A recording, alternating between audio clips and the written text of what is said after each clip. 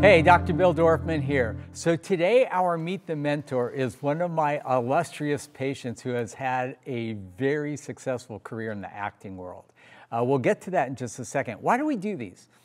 Meet the Mentor actually was born out of LEAP. We put on a program every summer. We've done this for the past 16 years called LEAP Week. And LEAP Week this year will be July 17th to the 23rd at the illustrious UCLA campus. What's LEAP? LEAP is an entrepreneurship program for high school and college students aged 15 to 25 that we have taught at UCLA for the last 16 years. What do we teach? We teach students skills to be successful in life. And the coolest thing about LEAP is that I've asked so many of my celebrity patients and business leaders to come and help, and they do. We've had Mark Wahlberg, Paula Abdul, Michael Strahan, Kathy Bates, Anthony Hopkins, Apollo Ono, Eric Garcetti, Jason Alexander. I mean, I could go on and on and on. And these people come and share the secrets of their success with our LEAP students. Typically, we get about 500 to 550 students every summer, and we literally pack them with so much information. It's like drinking from a fire hose. And one of the parts that the students love most is when we bring in these mentors. So we started this Meet the Mentor series because we didn't want this to just be a one and done week. We wanted to do it throughout the year and continue to give these students great information from great mentors to teach them how to do businesses in every field you could ever imagine. I'm super excited to introduce you to Kevin. Let me tell you a little bit about Kevin. Kevin Zegers is a Canadian actor and model. He began his performing career at the age of 6, appearing in about 30 commercials. His first film role was at the age of 7. It was a small part in the Michael J. Fox comedy Life with Mickey. Subsequently, he made a guest appearance on the acclaimed science fiction series X-Files and had a recurring role on the Canadian TV series Traders. During this time, he appeared in several made-for-television films. His career kind of made a big boost when he won the role of Josh Framm in Air Bud. Air Bud launched a franchise with 4 sequels that Kevin was in, all 4. In 2005, he had a major role in the Academy Award-nominated independent film Transamerica, co-starring Felicity Huffman. Kevin performed as Toby Osbourne and was praised by critics. He actually won the Trophy Chopard for Male Revelation at the 2006 Cannes Film Festival. He guest starred as Damien in Gossip Girl from 2009 to 2010, and then returned again in late 2010 for multiple episodes throughout season 4. And currently stars as the rookie FBI Agent Brendon Acres in the ABC crime drama, The Rookie Feds, with my favorite, Niecy Nash. Welcome to Meet the Mentor. Thank you so much. Thanks for having me. You look awesome. Oh, thank you. You just sorted me out after a season. You sorted my teeth out, so I appreciate this was lucky. So Kevin was in the other day and said, Doc, I just finished my season. I said, great. Let's do Meet the Mentor on Friday. Here we are. He had a drill in my mouth when he asked me, so I didn't feel like I had much of a choice. You couldn't say no. Exactly. So you started your career in the Sears catalog. Yeah, basically. I grew up, I don't like to use the word poor, but it's the only, we lived very modestly growing up. Dude, we were poor. Yes. It's okay. Yeah, exactly. I grew up as poor could be. Yeah, so there was no aspiration. Nobody in my family's in the arts. It was just, I think somebody came up to us at like a trade show or something in my hometown and offered me and my sisters a job to take pictures for a Sears catalog or something. And for my parents, it was just extra money. Toronto, which is the big city, which is about 2 hours from where we grew up, is where they sort of said, oh, well, if you want more of this, you could take them to Toronto and do auditions of whatever there. My mother was very young. I mean, she's still young, but she was in her early 20s at this time, and started taking my sisters and I to Toronto, and we found a lot of work. And that was kind of the inception of it. I didn't really know what I was doing. Frankly, I didn't until I was in my 20s. You're just sort of, child actors are just probably like emotionally intelligent kids who know how to please like their adult. And so I kind of did that until I moved here at 17. And when you got here at 17, where was your formal training prior to that, or was there any? No, I mean, I'd been on set my whole life, so the technical training of being on set, which is for some people really difficult. Anybody who I speak to, there's like two kinds of actors. There's actors who are so proficient in the artistic side of it and understand everything about character and text, and but then you put them on a set and they're lost. They fall apart. Yeah. They, when it comes to lighting and marks and the pace of it, and just the technical aspect of shooting something is daunting. And so I think when I moved here, I was very proficient at the technical side. I could have shot a film by myself, but I had no idea about what it meant to be like an actual actor, what that entailed to self-motivate. I'd only ever been offered things. After I did those Air Bud movies, it was pretty much, I'd shoot 5 or 6 films a year that were just sort of handed to me. And I wasn't particularly good. I was just famous, charming was probably the only thing that I knew how to do at that point, was how to sort of charm people. And that doesn't get you very far here. So when I came here, the only thing that I really had was some technical training and enough money to last a couple of years was kind of what I came here with. What made the transformation to where it was kind of like this fell in your lap hobby to a real profession? Well, I really scuttled around here for a while. I worked a little bit, but nothing particularly good. And most of it was to do with like whatever residual fame I had from being the kid from Air Bud. The Air Bud kid. Yeah. And then I was ready to go back home and figure something out to do. I took my SATs to sort of see where I could get into college. I wasn't going to go back to Canada, but I did well enough in school that I could have done something. And then I read a script called Transamerica that I had no business doing. This required a really talented actor. It just so happened the role was suited enough to me. It was this sort of lost kid who you only had his charm and his physical whatever it was to manipulate people to like him. Otherwise, he was completely lost. And for whatever reason, the director and Felicity, who was a producer on the film also, after I met with them and auditioned a couple of times, I remember Felicity, I don't remember the specifics, saying like, I don't even know if he's good, but he's just this kid. He's like, he has his nature is very much what we need for this. So they hired me for that film. And from that point, moving forward, obviously with some ebbs and flows in there, was the introduction to how I see now what it means to be a professional artist or actor, which is very different than just working. So you come to Hollywood from Canada, which is like Farmerville, right? Yeah, where I live. You're 17 years old, and you've got the bright lights and the glamour and the glitz and all that. How'd that affect you? Well, I mean, it's certainly confusing. I think in retrospect, I meet a 17-year-old now and I go, wow, that's very young to be on your own, right, with no boundaries. I didn't really know anybody here.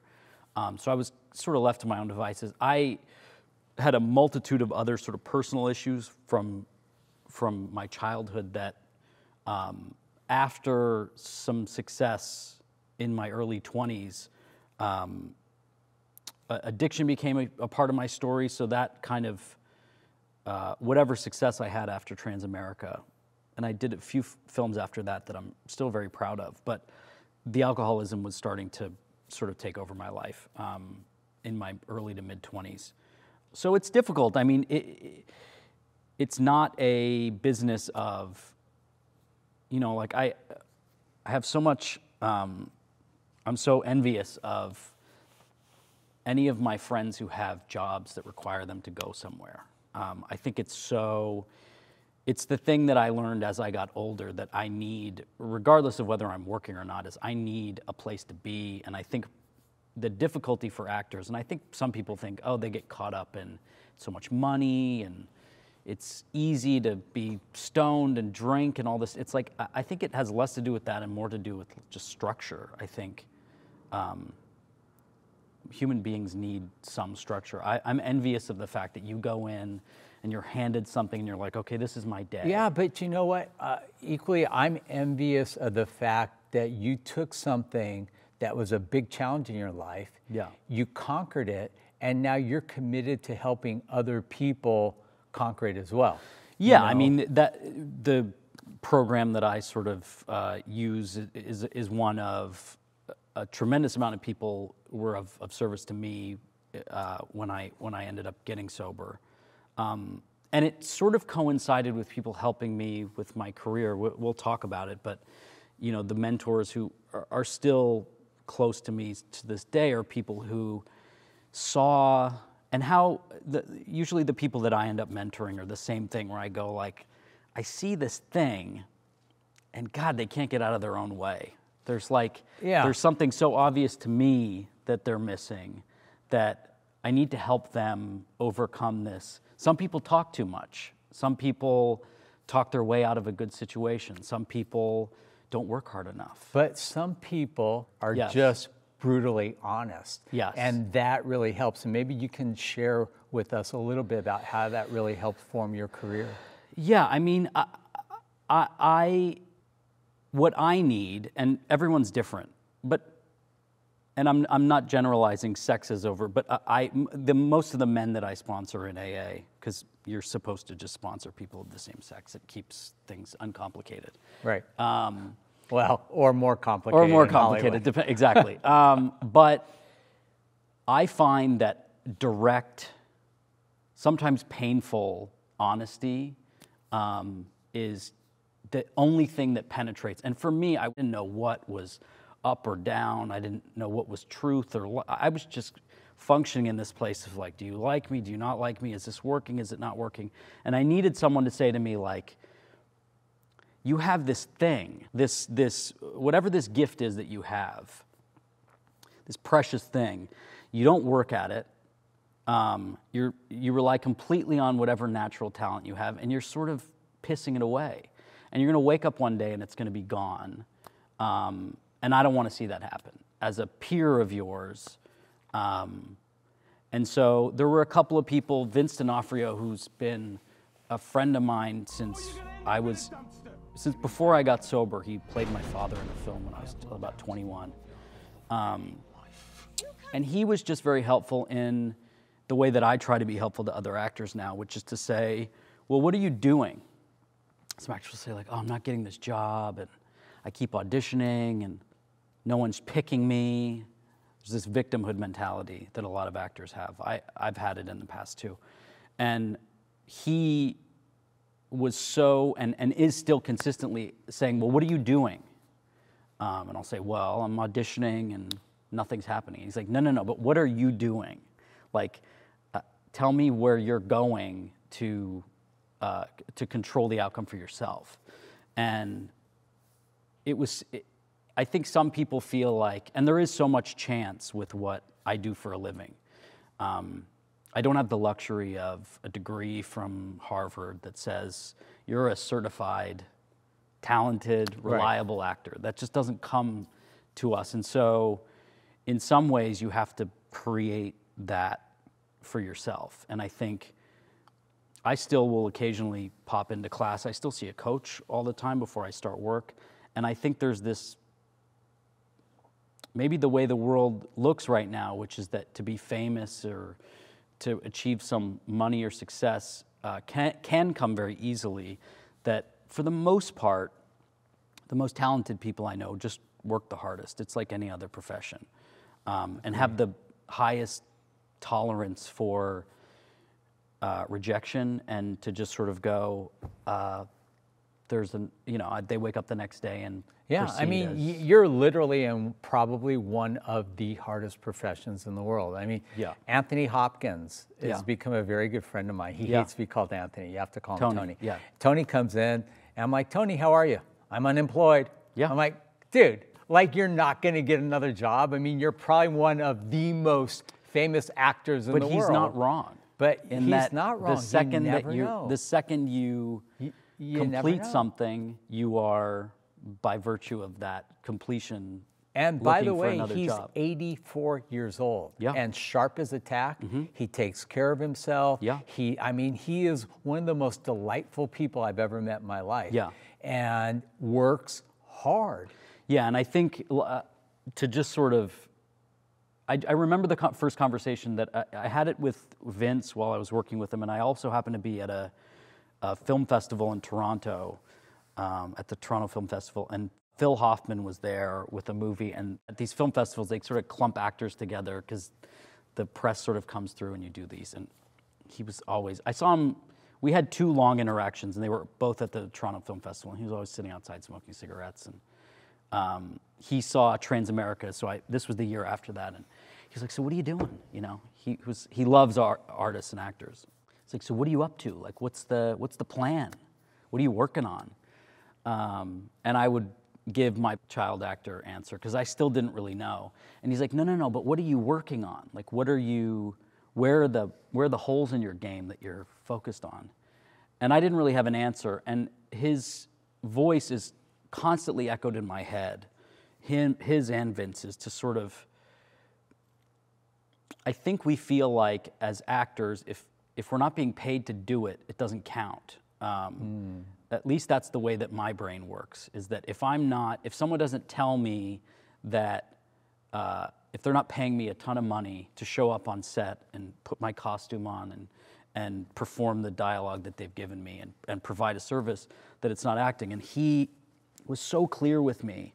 And I think he said this you can dig around on YouTube, I think he said this to the press at one point or another, but he was so direct with me in that he's like, if you are fortunate enough even to walk into a building in Hollywood somewhere where there's 5 people who've rented out an office space and they're sitting at a desk and they're sitting in chairs and they've got your picture in front of them, if you have their undivided attention for 10 minutes, and if you're fortunate enough that it's Quentin Tarantino or whoever, the people that you're sitting in front of, that is your job.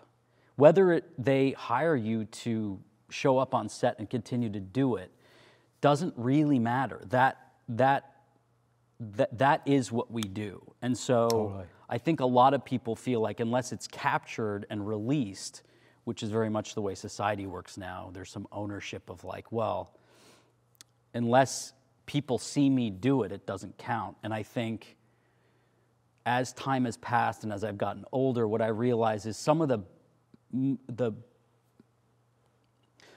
most valuable growth that I've had has been in some audition room for a job I never got, I had no business getting, but something happened in there where I was like, oh, that's an interesting part of this art form that I never considered that I would be able to do, and then I go home and I work on it. And now on my show that I'm doing, I know that I have this other thing that I want to try out. And I think the mistake for actors is to feel like unless you're working, you're not successful. Or unless someone's patting you on the back, or unless you're getting an award. I always find the Oscars just happened, and I love watching them mostly because what you were saying about Tony is true. Everyone in there, except for the really famous people, unless Leo's in there, and I know a lot of the people who are in there, they are all thinking what Tony says, which is like, this is really nice, but like, I don't have a job. Am I ever going to work again? Yeah. I mean, it's almost a plague that like the best female actress doesn't book stuff a lot of times for years and years and years afterwards. Totally. This woman who was in that Banshees of Inisherin, this woman, Carrie Condon, who's amazing. She's like, there's not a single person who wouldn't want, she has to audition for things. You know what I mean? She's going to like sit in front of people that maybe she wants to do it 100%, or maybe she thinks it's a good thing, but like this fantasy that all of a sudden you've made it. And a lot of the people that I know, actors who I admire their careers, the Tonys, the Vince D'Onofrios, the Bradley Coopers, the people who you'd go like, all they do is sit around and read scripts. It's like, it doesn't work that way. Without fail, you know, Brad Pitt wants to do what Tom Cruise is doing, and Tom Cruise is like, why aren't I getting that movie? If the benchmark is only how am I being received, or if I am being, like, we just finished this season of my show, and it's like, for 9 months now, it's been, you know, the paychecks come, and the show's doing well, and but the thing that I need to focus on, and the thing that I've gotten a little bit better at, is like, it's no different than it was last year when I couldn't get arrested, or the year before that when things were great and I had a couple of movies coming out. Like, it doesn't, the external feedback, while obviously important to keep the lights on, are not indicative of the progress you're making. I know this guy, Jonathan Tucker, who's one of my best friends and a fellow actor, and we have very similar kind of trajectories where things will be going really well and then they'll slow down. And the people who I know, who I can watch and go like, that person is over the long haul gonna rise to the top, are the people who are just stubbornly working at it. The ones who just sort of say, I just need to get a little bit better. And you know, that's why when people ask me, oh, well, I wanna do what you do. And the only thing that I ask them first before I say anything is like, how much tolerance do you have for rejection over the course of a long period of time? And what are you willing to do? What are you willing to, like, how much suffering are you willing to endure? Yeah, no, I get it. It's a really difficult, being married to actresses was painful. Yeah. You know, it was painful for me because, I want to work more. I just book more patients. I do more. Correct. I'm in complete control of my career. Yeah. No matter how great you are, you're not.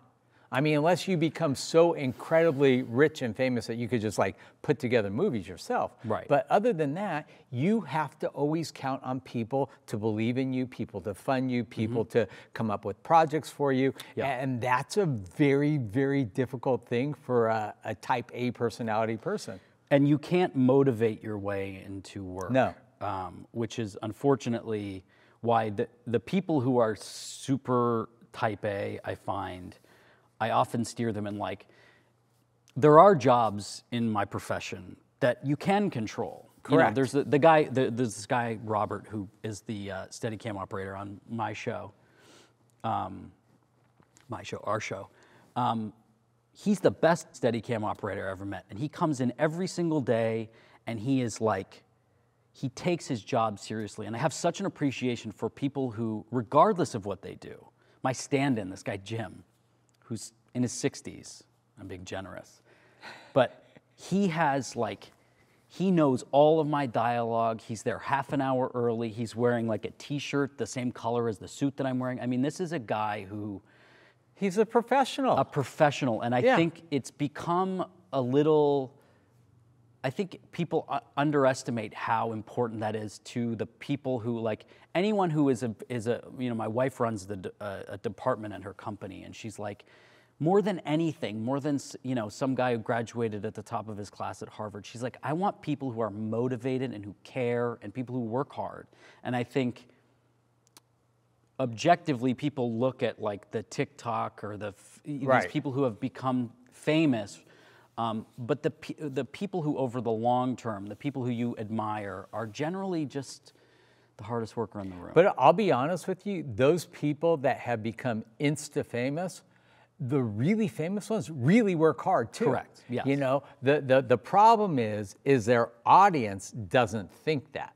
And Right. It they, looks you know, simple. and then they're like, oh, I'm not going to go to college. I'm just going to become an influencer. Right. You know, so I have this famous influencer come in, and we decide to do Zoom whitening for her for free. Yeah. And I said, when's the last time you had your teeth cleaned? She goes, oh, like 8 years ago. Right. I'm like, yeah, maybe you should book that. She goes, how much is it? So I tell her, she goes, ooh, I don't know if I can afford that. Right. I'm like, really? Yeah. Yeah, I mean, it's I think we can overcomplicate what it takes to, the people you sort of look and go like, aspirationally, like, golly, look at Bradley Cooper, it's so easy, he just write, and it's like, no, he has to sit in his house and write a script about Leonard Bernstein and research it and then put it together and direct it, and it's like the amount of work so that you can watch him go, oh yeah, but he's in this Lady Gaga movie, and it's like, no, that's 3 years of 11 hours a day. Vocal lessons. All of that. If you could reflect back on your career and say, this was the greatest thing that ever happened to me in my career, what would this be? Probably, which was also the hardest, but probably meeting Felicity Huffman. Yeah. Who, in no uncertain terms, said, you're not very good at this. And I need you to be, because this movie won't work unless you are. And so all of this stuff you're doing, you need to cut that out. And we need to get to work. And we rehearsed for almost a month on that film. But it was such a shift of okay, now it's entirely up to me how much I put into this, or how much effort and how much of my ego I'm willing to throw aside. And when things get hard, I sort of look, but I needed that. I'm not someone who needs a pat on the back. It's not good for me. Yeah, and you know what? We're all motivated, in different ways. Mm-hmm. And knowing that, I think, is a really powerful thing, too. Yeah. And even with now men that I sponsor in AA, and they're saying, well, God, my wife, and I just want to, and it's like, certain men I deal with differently, but for the most part, I say, grow up. Grow up. Life is hard. This is not meant to be easy. Right. And the people that I know who I love are the people who, in spite of that, continue.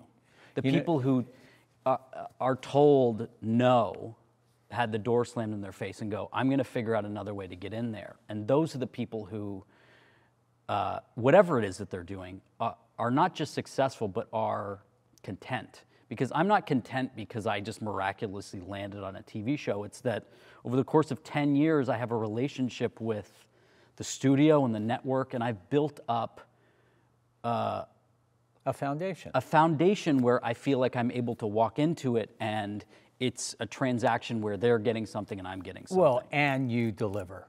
Correct. I always tell kids at LEAP, one of the hardest things in life is that we compare our deepest, darkest insides to everybody else's bright, sunny outside. Right. You don't always get the opportunity to see their deepest, darkest insides. No. And so it's not a fair comparison.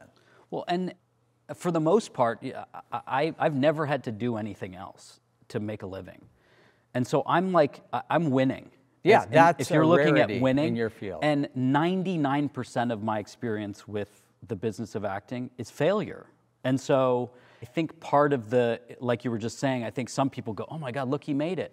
He's on a TV show, lives in a nice house, he's got these two beautiful kids, he goes to work, look at his Instagram page, everything's so nice. And it's like, yes, however, the day-to-day of it is that it's usually like, you're a little short, or not quite, maybe you're too old or too young, or whatever it is. And that cannot be, It can't define you.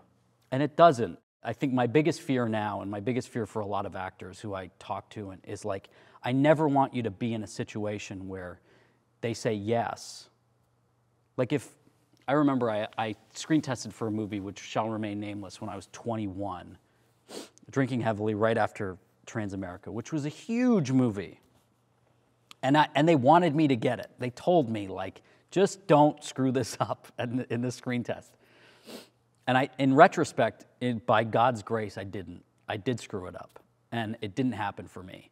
I would have had no idea how to live in that space. I would have failed miserably on set, in advertising the movie. Something would have happened that I was completely ill-prepared for that. And I think now, all that I prepare myself for is that when the time comes, when the phone rings and they go like, we're ready for you, whether it's on this show or on a movie or whatever, that I'm able to walk in the door. You don't want to show up and have someone say like, all right, great, here, I need you to do this for me, and for you to go, I don't know how to do that. Yeah, I'm not, right. I'm not completely prepared to do that thing that you think you want me to do. And I think that's our job as actors. It's what I try to teach people as much as I can, is like, it's not about this particular thing. You need to be ready when the door does knock, that you can walk in and not fall on your face. So if I'm a young student watching this and I want to really have a career in acting, what are some things you would advise them to do, now while they're in school and beyond? I mean, I think you just need to be doing it. It's like, I think anything else. I'm not a believer of like this, I got to get my shots and I got to meet with agents. It's like all that crap takes care of itself. You need to be in class with other actors and with a teacher who's hard on you. Because the world will be much harder on you than even that teacher might possibly be. Right. And I've seen in a lot of cases, I still will go to class occasionally, where the teacher has the bravery to say, this is not for you. And I think for a lot of people who think maybe they want to be actors, those people need to be weeded out first before they're 50 and still holding on to some dream that nobody had the audacity to just go, this is just not for you. You're not cut out for this. Whatever it is that you're feeling inside isn't coming through your face. And sometimes it's as simple as that. Fair enough. Because you can look at Tony, only because Hopkins, and like he's built for it. And he found his way because he works really hard, but like some people are made for it and others aren't. And so my advice is always like, go to class. I still go to a class and I see people who make millions of dollars and they're still in class because they still need to be, they're not working at the moment, but like they need to stay sharp. They need to stay ready. Well, there's one battle climbing the mountain, then there's the other battle staying on the top of the mountain. Yeah. And that's what happens. And some people are really good at this part, but not so good at this part. No. And those are the ones whose careers just melt away. There's a famous Philip Seymour Hoffman line. I don't know whether he said it to me or he said it in an interview, but he said, expectation is scary. Because he said, no matter what, if I go on set and I'm bad, it's just bad acting. It doesn't matter how good I've been in the past. That means absolutely nothing. If I go to work and we're on episode 21 and it's March and I'm tired and maybe I haven't looked at the pages long enough because I'm exhausted and my kids are at home, and it's like, if I show up to set and I'm not good, it's just bad acting. That's it. And so whether you're Philip Seymour Hoffman or Anthony Hopkins or me or some day player on a TV show, you're only as good as what you're doing right now. And so the advice I always give to actors is like, you've just got to be doing it.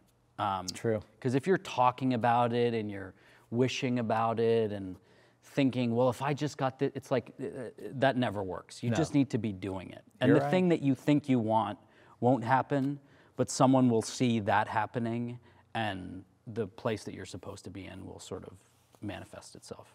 All right, last question. Yeah. What's next? For me? Yeah, for you.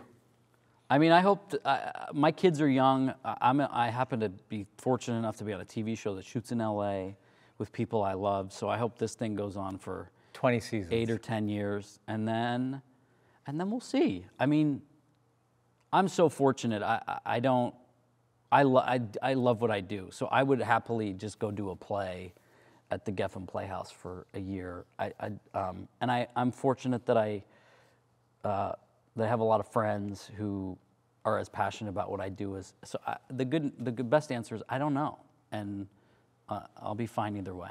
That's awesome. Yeah, that's awesome. Thank you so much for doing this. Of course, my pleasure. I hope that maybe you can come to LEAP this year. So I'd love to. It's July 16th to the 22nd. When do you guys start filming again? I mean, it depends on the writer's strike. So. All right, well, we'll see. Yeah, exactly. But I'm also really grateful to the Citizen Theater. This is owned by the Salvation Army. They just spent hundreds of thousands of dollars renovating this. If you have an event, a concert, a show, a play, or anything that you want to do in this theater, please go on our website. We're going to show you a quick little video about some of the beautiful work that the Salvation Army does. And at the end, there's a QR code. If you'd like to help us feed people who need to be fed, please donate. Dr. Bill, over and out. Love doesn't discriminate. It doesn't pick and choose. When there's so much to fight against, love fights for. When others flee, love runs toward. And when darkness prevails, love doesn't despair. It never feels too small or too weak or too powerless to help. Love knows its worth and remembers its strength. Love isn't pro this or pro that, but proactive and protective. It's never quick to rage, but always quick to courageous compassion. Love gives everything and expects nothing. For 156 years, the Salvation Army has loved all who feel lost. With your help, we'll never stop.